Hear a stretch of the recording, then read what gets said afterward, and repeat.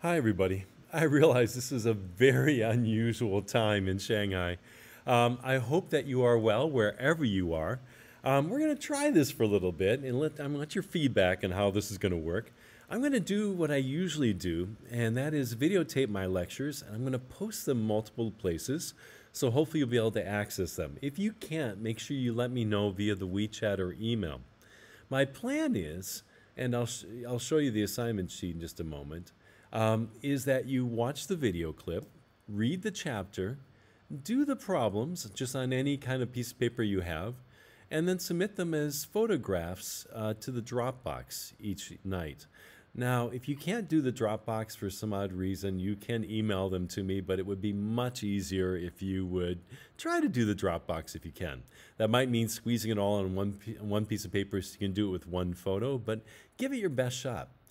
I'll also pose or ask a question a little bit later, and probably in the WeChat group, asking you where you are in the world. My goal is to have a live group chat or let you know when I will be online to help answer questions. I am in Shanghai, so for those of you in relatively close time zones, no problem during the day. For those of you who are traveling, I'll try to figure out another time. Anyway, we're moving into Chapter 8 on rotational equilibrium and dynamics. And this is an interesting topic. We already did a little bit of rotation in Chapter 7 when we talked about angular velocities, centripetal accelerations, and remember the Rosetta Stone with all the different topics? Well, this chapter really focuses on torque and rotational equilibrium or rotational inertia. And I'll talk more about those in just a moment. But today we'll get into a little bit of torque. Torque is a real simple idea. You've all dealt with it before. If you've ever rotated a bolt or a screw, you've involved torque. Torque is the rotational equivalent of a force. Force causes things to accelerate. Torque causes things to angularly accelerate. Now you might ask, why do I have this picture of this guy here with a huge wrench? Well, to increase the torque, and we'll discover this in a moment, there's two ways of increasing the torque. One is to increase your applied force. The other one is to increase the distance from the pivot point to where you're applying the force, oftentimes called the radius. Making either one of those two things larger increases the amount of torque, and thus the large wrench could produce a very large torque. Also turn a large bolt. Here's the definition of torque. If you remember, torque is represented by the Greek letter tau, where F is the force, R is the distance from the pivot point to the location where the force is applied, usually the radius, and the units for torque are Newton meters, because force is in newtons, R is in meters, and theta is the angle between these two. In this previous example, that angle is 90 degrees, but it doesn't have to be. So here's a quick conceptual question. You want to turn a stubborn screw. That's a screw that doesn't want to rotate. You've got a choice of either a short, stubby screwdriver or a long screwdriver with a thin handle. You can see the handle is a little bit smaller. I'll give you 5 seconds. I want to ask you, which one would be better to turn a tough screw?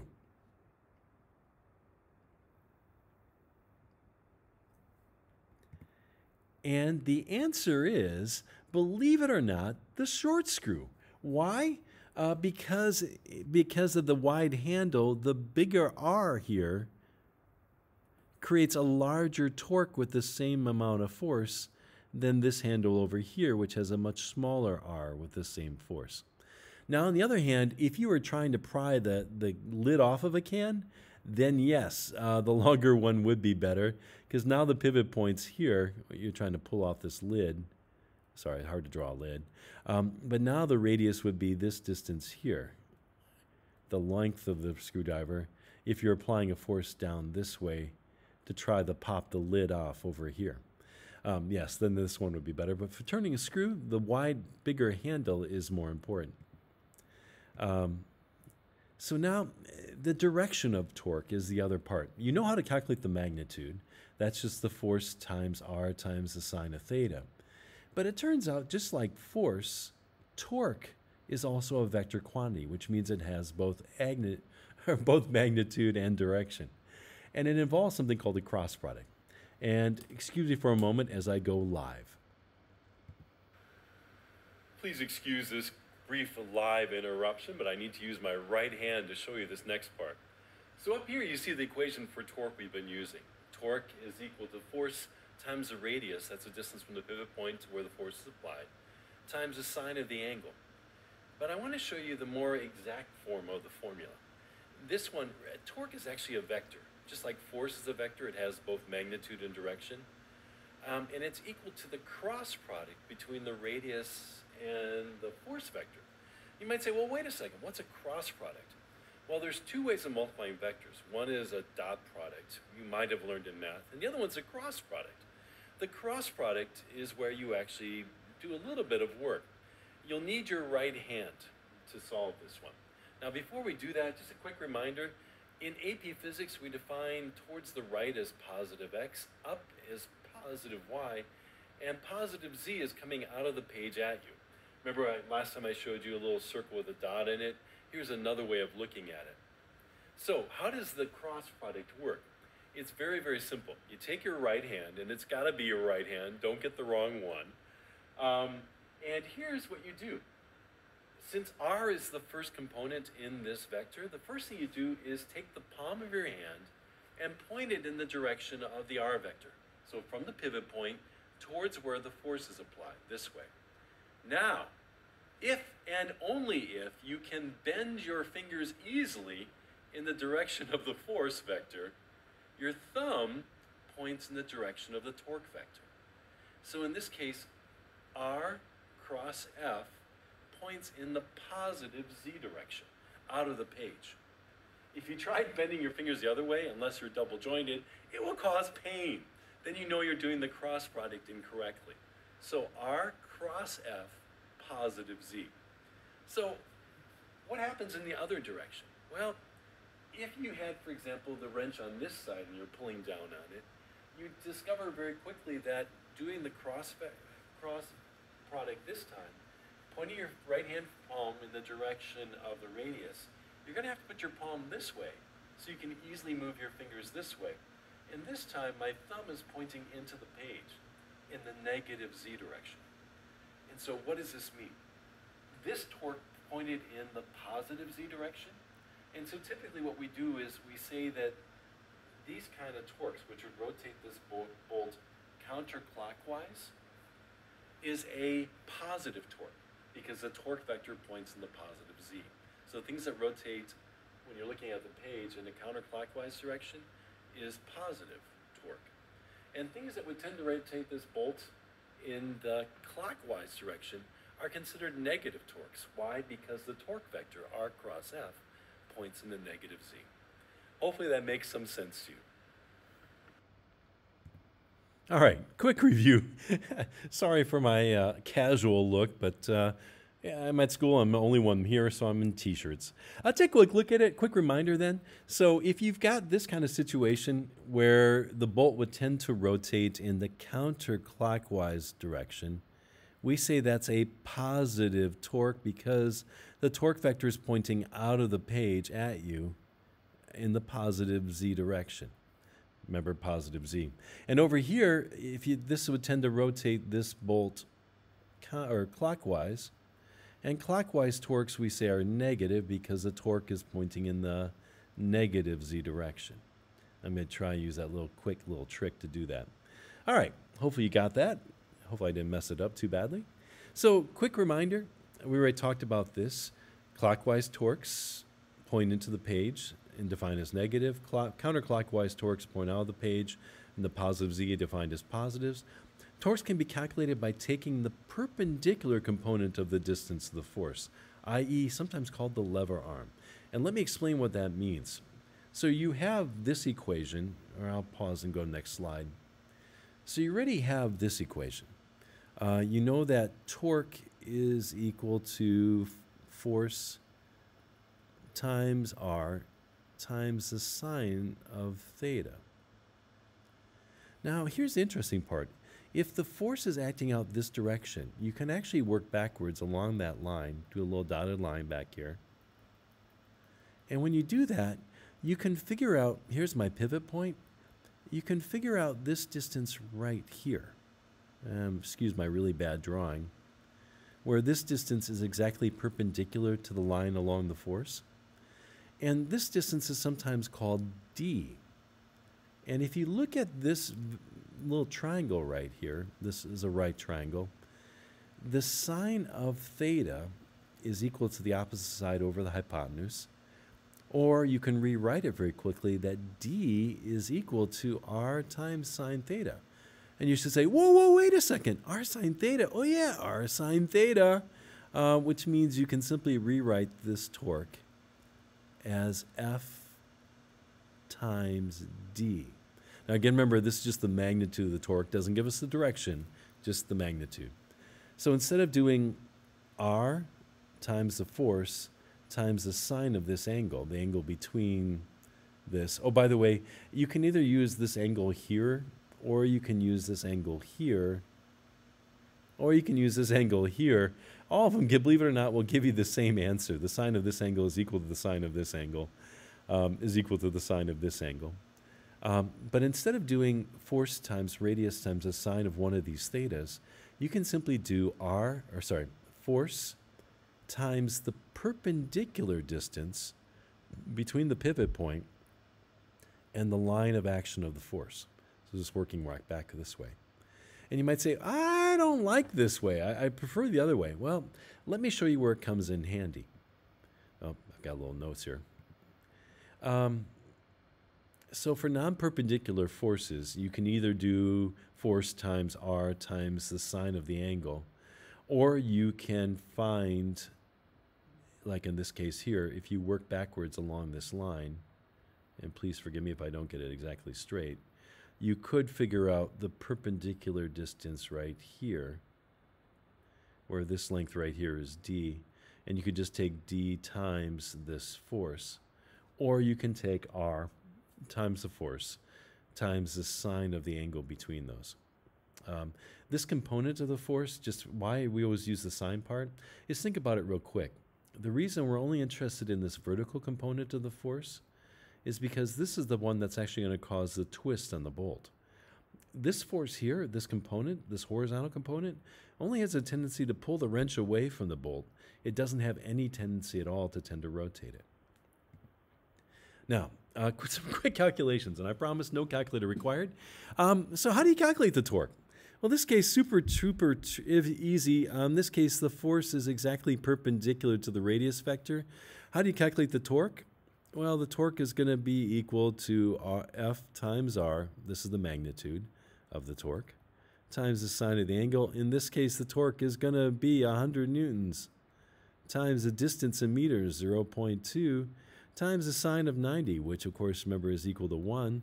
And so what's my torque? It's 20 Newton meters. Now, trick question, positive or negative?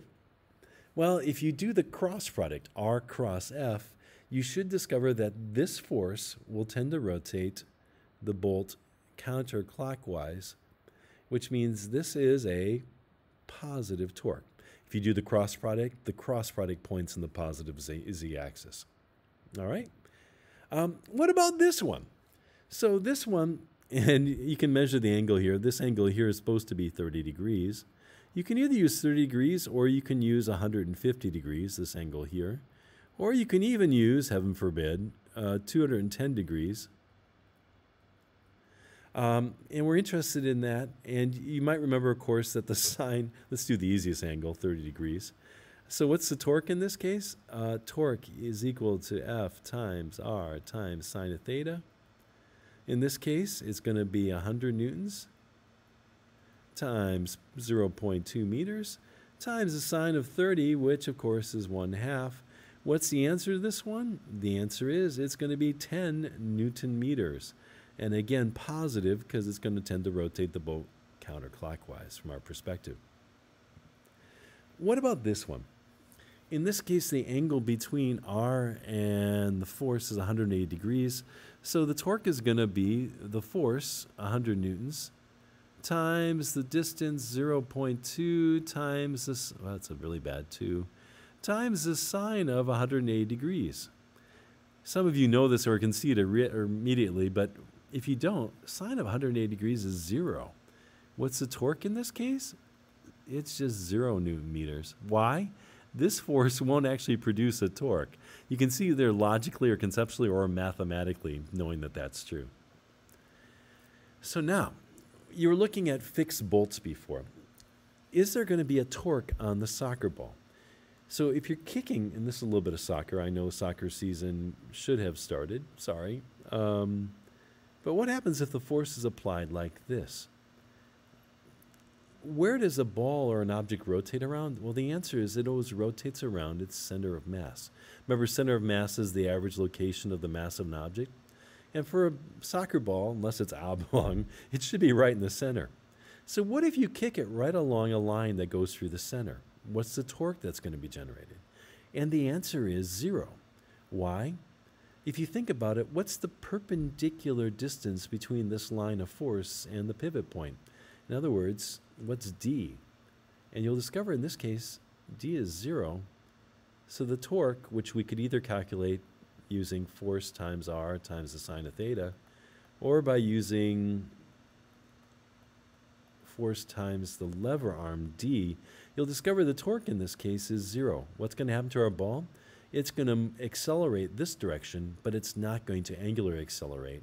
It's not going to rotate because there's no torque. On the other hand, what happens if you kick it a little bit below here? Well, now that force is acting along this line right here. Please excuse my really bad drawing.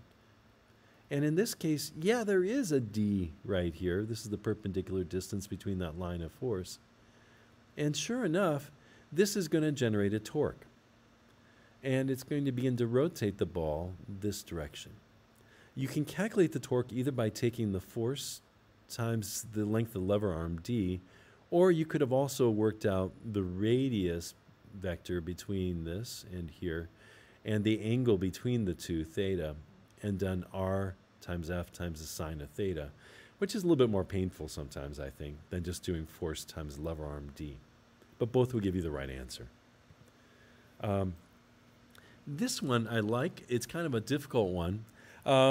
You've got all of these forces acting on this cube where the center of mass is sitting right here. I guess it's kind of a two-dimensional cube. Maybe it's not. Two-dimensional square, not a cube. The center of mass, which in this case they label as Cm, is right here in the center. And the question is, out of all these forces, F sub A, F sub B, F sub C, D, E, F, G, and H, which one of these can produce the largest torque on this square? And you might say, well, wait, how am I supposed to solve this? They didn't give me any distances. In this case, it's the lever arm that will actually save you. Think about it for a brief moment. Look at force A. Its line goes right through the center of mass. What's the distance or the lever arm between that? The answer is 0. Look at B, look at C, and now look at D. D's lever arm is this distance right here. This would be D, D's lever arm. So that's generating some torque. E's lever arm is from here to that, to that line of force. I'll try my better line. Sorry, that's really bad. This is the lever arm for this force down here. This one here would have a lever arm like this, perpendicular. And G would have a lever arm that would look like this. And H wouldn't have a lever arm because it goes right through there. So which one produces the greatest torque? The answer is F sub E. Why? It has the greatest lever arm, D, between the pivot point and where the force is applied, perpendicular to that line. Which of the five? Sorry, I actually answered this one first. This one's going to generate a torque, the largest torque. Which one generates torque? Well, remember, A does not, B does not, C does not. So F sub D does generate a torque. F sub E we know generates a torque. F sub F generates a torque. And, I'm going to run out of space. And F sub G generates a torque. F sub H does not, because it has no lever arm. Okay? All right. Oops, I got answers on here too. Center of mass. We've worked with this before. Remember when you tried to lift the bowling ball against the wall, where the ladies embarrass the guys? Center of mass is the average location of the mass of an object or a system of masses. A center of mass may not be actually located inside of an object. So where's the center of mass of each of the following objects? For this object here, it's right at the center. For the sphere, it's right at the center.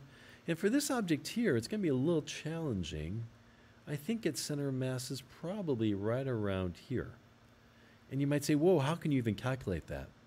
Well, if you divide it along this axis first, remember we actually did a little bit of work on this mathematically, we need to make sure we have the same amount of mass up here as we have down below here. Actually, I think I messed up a little bit.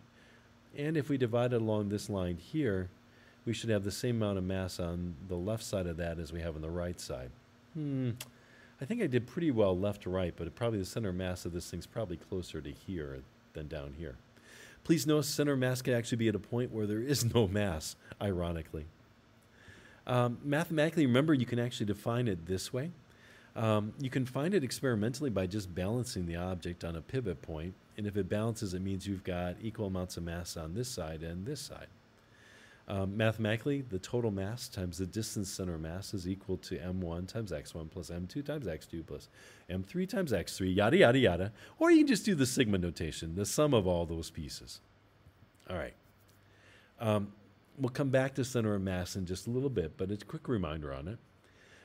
What if you have two forces acting on the same object? How do you solve this one? So here's our pivot point. And what's the torque due to this? Or let's do this one first, due to F1. Well, the torque here would be the force times R times the sine of theta. So in this case, that torque is 8 newtons. Now be careful on the distance. It's 3 meters over to where the other force is, another 2 meters here, times 5 times the sine of 90 degrees. That's the angle between R and that. So we end up with 40 Newton meters. Positive or negative is my question. Will this force, relative to this pivot point, tend to rotate this thing clockwise or counterclockwise? And if you thought about it, if this force was acting by itself, it would tend to rotate this thing clockwise, which means this is a negative torque. What about the torque due to this one?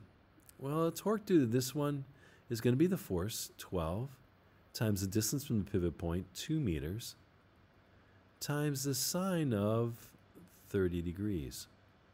Sine of 30 degrees, again, 1/2, which means this torque is going to be 12 Newton meters. Positive or negative? If you had only this pivot point and only this force acting on it, it would tend to rotate this beam counterclockwise, which remember is a positive torque. So what's the net torque, the sum of these torques around here? Well, the net torque is going to be the sum of these two. Negative 40 plus 12 gives us negative 28 Newton meters.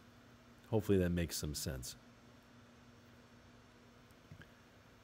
Good. I got the answer on this. Oh, shoot, a brain break, but you're not here. All right. You can try this on your own, but pause the video, see if you can figure it out. Each one of these can be completed with a chemistry term, which makes it kind of work. Let me quick explain. I hope the carpenter will compound this nail to the wall. Compound. The wrestler had one knee on the mat. Compare with the word neon. So let me give you one quick hint. I can figure this one out. Number 1, the days of the past blank forever. And I'm pretty sure the answer on this one is argon. Yes, I know, it's a horrible pun. If you want to solve the rest of these, pause it. If not, I'll show you the answer in 5, 4, 3, 2, 1. Boom.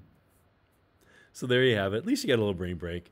By the way, this one, I don't know who Jerry was. I can't remember the candidate. But the person who won the election in 1980 was Ronald Reagan. So elect Ron. Yeah. This one, by the way, drove me crazy. When you hear a moan, you scream. Yeah, go figure. All right. So equilibrium. So we've studied torques already. We know what to do. We know how to figure out direction. You know how to figure out magnitude. But how do you figure out, or how do you reach equilibrium? Equilibrium means that the net torque has to be zero. So in this case, let's make gravity 10 real quick. So in this case, the force of gravity on this person's 1,000 newtons. Excuse my very bad one. So the torque generated due to this person will be that force times that distance. Hopefully you're pretty comfortable at this point. 1,200 Newton meters. And it's going to rotate it in a counterclockwise direction, so it's positive. If I want this thing to balance, in other words, be in rotational equilibrium, I need the torque generated by the smaller child to be negative 1,200 Newton meters. So the same magnitude torque, this torque is trying to rotate it this way. I need this person's torque to try to rotate it this way, clockwise. If the force of gravity on them is 400 newtons, please excuse the really bad drawing, what's this distance have to be? What does R have to be to make this thing work? And most of you can just sort of eyeball and say, oh, duh, it has to be 3 meters. So on this seesaw or teeter-totter, it would reach equilibrium if you had the smaller child standing further away. And you might remember this back from when you were a young child, back in the playground. You're like, oh, yeah, of course that worked. All right, moving on. Let's make it just a little bit more complex. Same person, same adult over here, 1,000 newtons over here, but now you've got 2 children. How do you solve this one? Oh, by the way, this child is 1.2 meters. That's all the way over from the center. I just couldn't figure out a way to draw that.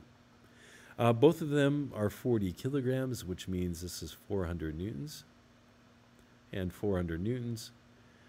Where do you put the adult in this case? So solving this one real quick, you can very quickly realize that the torque on this child is negative 320 newtons meters, just 400 times 0.8, negative because it's going to try to rotate it clockwise. And this one is going to be 400 times 1.4. The torque due to this child is negative 480 newton meters. So the total torque in this direction, total clockwise torque, is negative 800 Newton meters. Which means to balance this, I need the torque due to this adult to be positive 800 newtons, so that their torque trying to rotate it this way balances out their torques trying to rotate it clockwise. And very quickly you can realize, oh, okay, the distance here is going to have to be 0.8 meters, because that distance times this force will give us, that's 800, believe it or not, that much torque. So when we talk about equilibrium, I sort of cheated you up to this point. Not only does the net torque have to be 0, but also the net force has to be 0. Which means that the sum of the forces in the horizontal direction have to be 0, and the sum of the forces in the y direction have to be 0. Both these conditions have to be met if you are truly in equilibrium. Now, I've got to mention just real quick, you might say, oh, okay, that sounds pretty straightforward. Yeah, I'll tell you about one of my least favorite undergraduate courses. It was a course called Statics.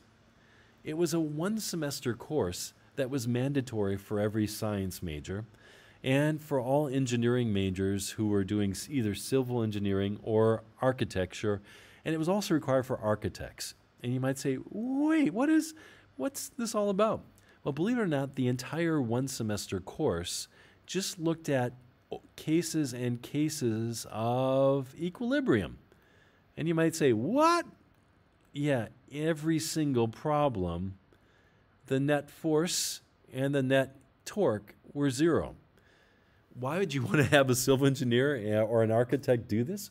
Well, believe it or not, you actually want bridges and buildings not to either angularly accelerate or to linearly accelerate. You actually want them to be in equilibrium. So I guess it's an important course. I found it was one of the most boring courses ever because nothing ever changed. Everything was stationary, but a requirement. Some of you may end up in that course. Don't let me bias you. It probably will be wonderful. All right. So take a quick look at this one. So for something to be in equilibrium, the net force has to be 0 and the net torque. So take a look at this crate. I've got a 500 Newton force acting downward, and I've got a 500 Newton force acting upward. Aha! It's in equilibrium, right? The net force is 0. Well, there's a small problem here. If you work along, again, the line of that force, you can figure out the lever arm here is 0.5 meters to the pivot point, which would be at the center of mass. And the lever arm for this side is also 0.5 meters. And in this case, the two torques don't cancel. This force tends to rotate it clockwise, and this torque tends to rotate it clockwise. What's the net torque? Well, the torque to this one is, this force down here is 500 times 0.5, or negative 250 Newton meters. Why negative? Because it wants to rotate it clockwise. And the torque due to this force is also negative 250 Newton meters. So what's the net torque in this case? The net torque is actually negative 500 Newton meters. And this object is not in equilibrium. What's going to do? It's just going to spin in place. It's not going to accelerate up or down, left or right. It's just going to spin around its center of mass. I was supposed to do this demo for you, and I didn't do a video this time, but what you have here is a force probe, and you'll discover something very interesting. If you, for example, this is a 0.1 kilogram mass, which means the force of gravity on it, multiplied by 10, is about 1 Newton. If it's hanging here, this is the pivot point. Do you want to guess what the tension would have to be here for this thing to be in equilibrium? Well, if you think about it, this is 2 units away. I'll call these each 1 unit. And some of you can probably guess already. If I call each one of these 1 unit, the torque generated by this one would be 2 times 1, 2, and I won't put units on it because I don't know. These are definitely not meters. 2, and it's rotating in the counterclockwise direction, so positive 2. This thing's in equilibrium. What does the tension have to be here so that this thing's balancing if this is 1 unit away from the pivot point? And most of you can figure out it would have to be 2 newtons to generate a torque that was negative 2. 1 unit times 2. This is going to tend to rotate in the clockwise direction. That's hard to draw. Whoops, sorry, my bad. Rotating that way. This one would tend to rotate it counterclockwise. And if I moved it out here, this force would jump to 3. If I moved the mass out to the last one over here, where it was 4 units away, and removed it here, this would read, let's see, make sure, 1, 2, 3, 4. This would read 4 newtons over here on this force probe because the tension here is the same as the tension down here. Okay? Oh, this was going to be one of your worksheets. I don't know if you ever had to make a mobile. That's where you've got a bunch of things hanging from rods, hanging from strings, hanging from the ceiling, and they're all free to rotate, but they're all balanced. Calder, an artist, used to do large mobiles. There's some in the bottom of the former Sears Tower in Chicago. But let me just walk you through this one real quick. To make this work, we need to suspend each one of these rods so that it balances. And this is our bottom rod. Where are we going to have to suspend it from? Well, from point B. So if we hung this from a string right here, we've got 2 units, 1 unit of mass, 2 units, 1 unit of mass. It would balance. Now the key here is, where can I hang this whole rod from the next rod so that it balances? I already have a 2 kilogram mass connected right here, and now this whole thing weighs 2 kilograms. We'll assume the rods have no mass. And most of you are like, oh, duh, you just need to put it right here. Think about it for a brief moment. If I put a string between here and here, I now have 2 kilograms hanging from this point right here. Remember, this whole thing is 2 kilograms. And if I suspended it from point F, it would balance. 2 units, 2 kilograms 1 unit away, and 2 kilograms 1 unit away on the other side. So now this whole thing weighs 4 kilograms. 2 from the rod below plus the 2 here. Where could I hang 4 kilograms from this next rod so that it balances with a 2. And this time I can't just put it at I, because if I put 4 kilograms here and put a string right here, it definitely would not balance. And you're like, wait, this is impossible. Well, think about it for a brief moment. I'll give you a few seconds. Where could I put it? The answer is over here at H. And now I've got 4 kilograms here, 2 kilograms here. You're like, that won't balance. It will if I put the pivot point or I hang it from a string that's right here. Why? I've got 4, 1 unit away, and 2, 2 units away. So now this whole thing is 4 plus 2 is 6 kilograms. And you might have already figured out the trick. Where could I hang 6 kilograms from this next rod so that it balances with 2? And you probably figure out, oh, wait a second, I need to suspend this one so the 2 kilograms is 3 units further away than the 6. So I need to hang this string over here. I've got 6 kilograms here, 1 unit away, 2 kilograms, 3 units away from the pivot point, and it will balance. And now the last step. All the bottom of this thing weighs 8 kilograms. Where can I hang it from this one so that it would balance? And you might say, okay, let's put it between here. No, there's no way that's going to balance. Can't put it here. Could put it here, but then the string, if I put it there, wouldn't balance. Definitely not there. Let's try putting it over here. If I put it there and suspended it from there, this gets a little bit more complex. The torque, 8 times 1 unit, has to equal 2 times 1 unit plus 2 times 3 units.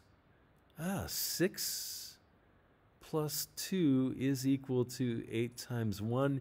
And yes, believe it or not, this whole thing would balance if I suspended it from point Q. I guess, oops, I should have connected it here, this little hook. Sorry, my bad. There. And this whole thing would balance.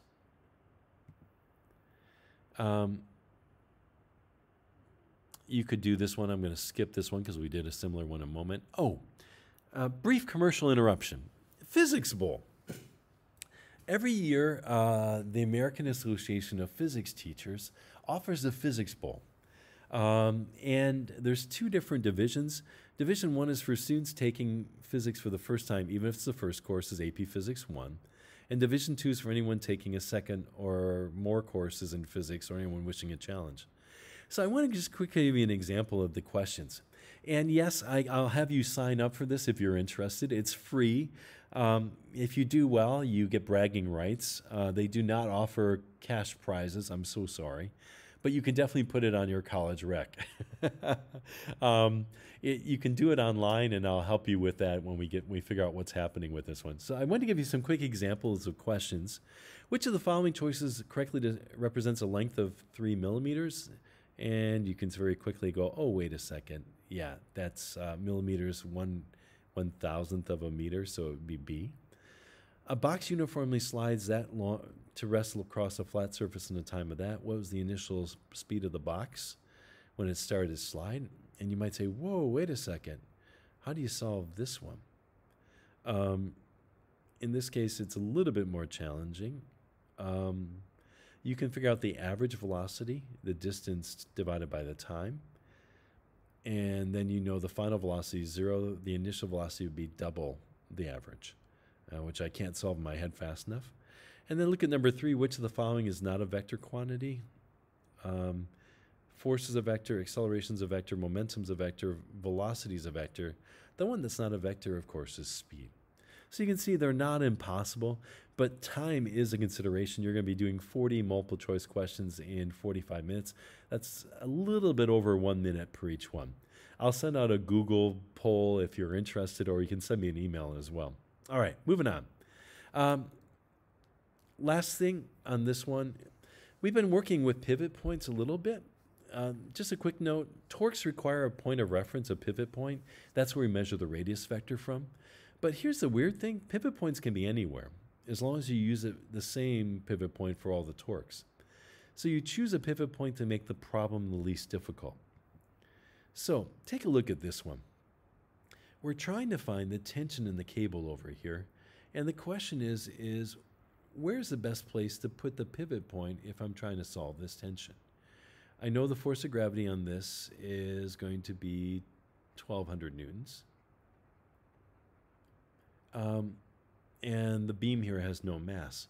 Well, pretty easy. You can sort of say, all right, let's put the pivot point here. Why? If you haven't thought about it already, the pivot point, or there must be a normal force acting upward on this side. This triangle thing, the pivot point over here, has to produce some sort of force hold up this side of it. But if I put the pivot point here, there's a nice advantage. Sorry, I shouldn't do blue on blue. By putting the pivot point there, I don't need to worry about that normal force. Why? If you think about it, that normal force, its line of action right along this way, is producing no torque relative to that point, which means I can solve the equilibrium without knowing that force. How do I solve it? I can quickly calculate the torque due to this mass right here. It's going to be 1,200 times 3, negative 3,600 Newton meters, which means I need the torque due to this tension to be positive 3,600 newtons meters. Sorry, I'm already thinking the answer. It's 4 meters away, this tension over here. So what does the tension need to be? The tension needs to be 900 newtons. Hopefully you can see that.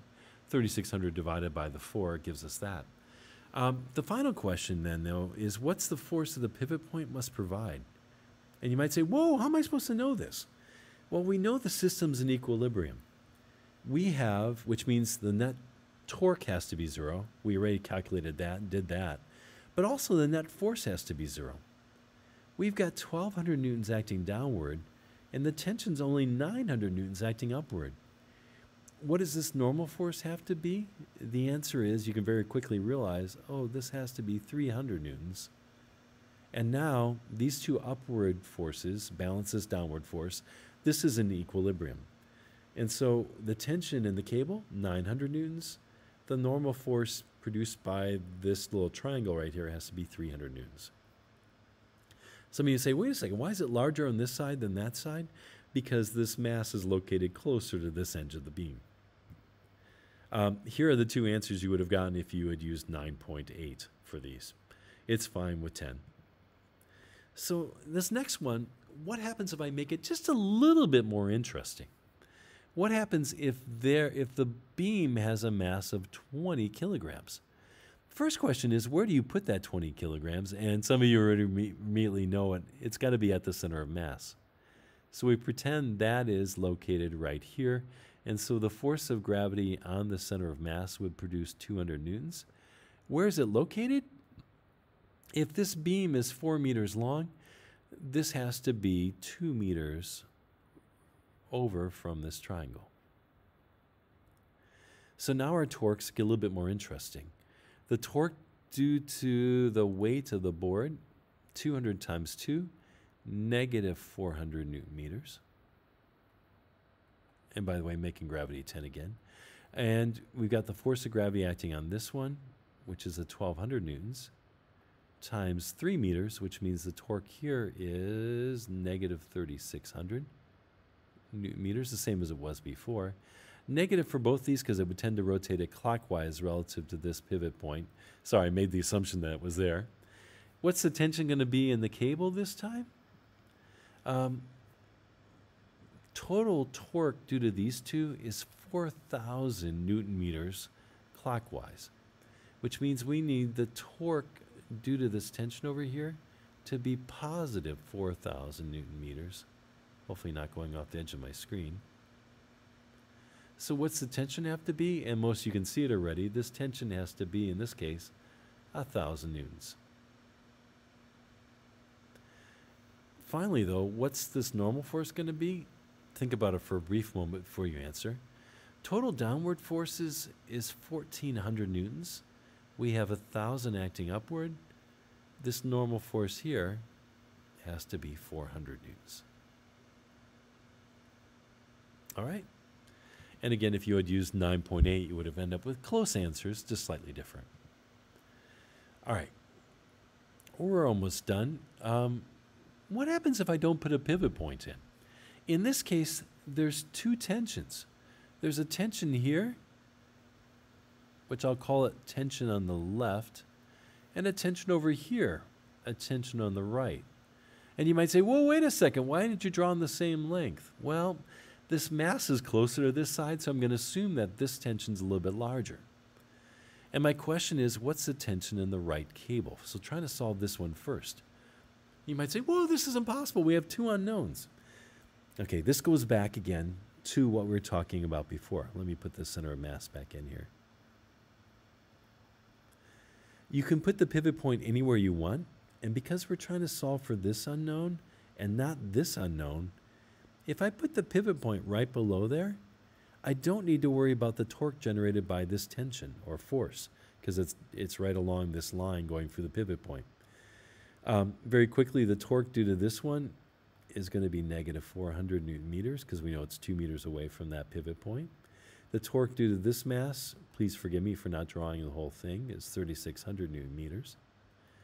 And for some of you can very quickly realize, wait a second, total clockwise torque is 4,000 Newton meters, which means this has to generate a torque of 4,000 or positive 4,000 Newton meters, which means if it's 4 meters away, it has to be 1,000 newtons, the same as it was before. Yes, believe it or not, if you look at it, this situation is identical to before, except for the fact that I took out the triangle here and put another rope, which means most of you can sort of figure it out real quick. The total downward force, 200 plus 1,200, there's a total of 1,400 newtons acting downward. What does this tension have to be? The answer is it has to be 400 newtons, so that the sum of these two upward tensions are equal to the total force of gravity on these two objects downward. And if you had used 9.8, you would end up with those two. But I'm quite happy with our 10s. We've been dealing with ropes and beams. What happens if we're dealing with a bridge? So a lot of bridges are designed this way. Let me put the mass on it. So this suspension part right here is 8,000 kilograms, and it'd be right in the center. And each of these supports, the one on the right here is producing a normal force. Sorry for my really bad arrow. And this one over here is producing a normal force as well. And the question is, what's each one of these? And we want to find the right support first. Hint, let's put a pivot point right here. Why? Because now I don't need to worry about this force at all. Solving this one, we have 80,000 newtons. Oh, sorry, it's really messy. And that's 4 meters over, so the torque due to the weight, 80,000 times 4, 3,200 Newton meters. And of course, negative because it's clockwise. And the torque to the car, this is going to be 12,000 newtons. And it's 5 meters away from this pivot point. So the torque to this one is going to be, wait a second, just make sure I've got it right. Oh, 60,000 Newton meters. Which means the total torque right now is negative 380,000 Newton meters. Which means I need the torque, the torque due to this one right here to be positive 380,000 Newton meters. So, solving this one. If you take that and divide it by this length, 8, we can figure out what that has to be. So please forgive me for a brief moment as I solve this on my calculator. And you should as well. And you should discover that to make this work, to reach equilibrium, to produce a net torque of 0, the force on this right-hand pillar has to be 47,500 newtons. And that'll generate this torque, which will balance these two torques, the sum of those two. We could do the same trick, by the way, to find, we could put the pivot point here to solve this one. We could by removing it here. But we know that the total upward force, the sum of these two, has to equal the total downward force. The total downward force is the sum of these two, 92,000. So I can very quickly subtract and discover that the force on the left-hand pillar, normal force, has to be 44,500 newtons. And you'll discover that the sum of those two is the 9,200 newtons that we need, or 92,000 newtons. And then that torques are zero as well. If you had used 9.8, you would end up with very close answers to these, but slightly different. All right? Good. One quick biological question.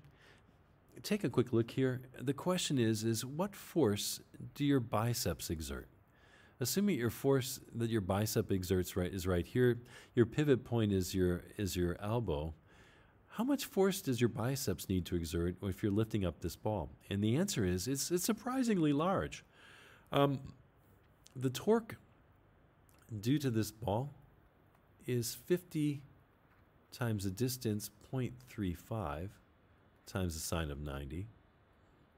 Assuming that angle here is 90 degrees.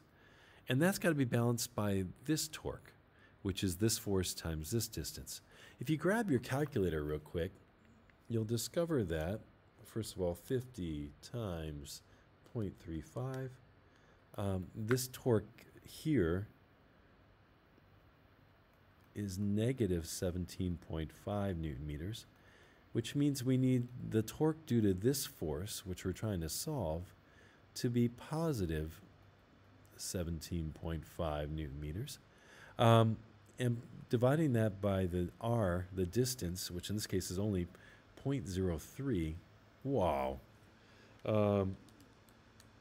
You'll discover that your biceps in this case have to produce a force of about 583 newtons, not to the right number of sig figs, but you get the idea.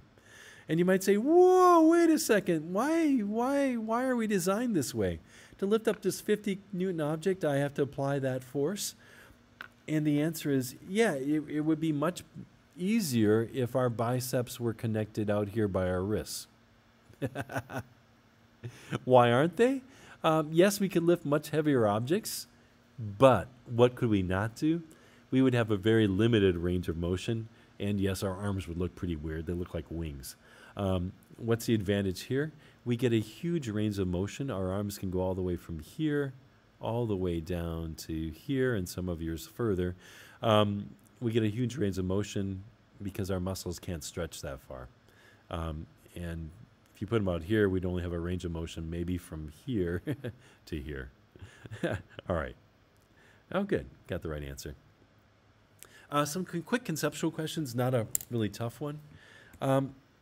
It's a math one. Here's the conceptual ones. So let's say we have a bunch of problems like this, and I just want you to sort of think about it real quick. I've got a beam here that has a weight. It has a mass tied to it. And it's got these points here where this rope is attached and point A where the other rope is attached. If I knew I knew the weight to the, I lost my pen. If we knew this force here, and we knew the weight of the box, and I was trying to find this left force here, where should I put the pivot point? And the answer is, of course, right here, because that way I can ignore this tension while I'm solving this one. And so these are the conceptual ones. So in this case, the answer would be D. What if in this case, what if I knew these two tensions, and I was trying to find this, but I didn't know this? Where should I put the pivot point to solve it? And the correct answer here would be underneath C, so I could ignore this force and still be able to solve it. Remember earlier I told you could put the pivot point wherever you wanted, as long as you were consistent with it. Once you put it there, you had to solve everything, all the torques around that point. What if I knew this one and this one, I didn't know the left, but I was trying to find the right. And most of you at this point were be pretty obvious, like, oh, well, if I need to do that, put the pivot point there. And then finally, for this last one, I'll let you think about it for a moment. If I was trying to find the weight of the box and I knew the two tensions, where should I put the pivot point? And the answer, of course, should be under B. Good. Oh, last one.